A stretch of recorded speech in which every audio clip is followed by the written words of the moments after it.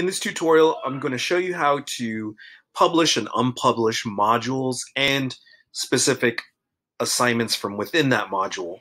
What you want to do is you can go to your module view, and from there you will see your different units depending on how you have those organized. In this particular example, my first module is named Week 1. So come over to the right-hand side and notice that you have check marks here along the right. So with this right here, I can just click, and what I've done is I've unpublished this module. And what this means is that from my students' perspective, when they go to this module, they will no longer see Week 1. Now, why would you do something like this? One reason would be that if you have a lot of modules displayed for your students, you might want to just try to simplify the view for your students. So anything that you're not using, feel free to turn those off.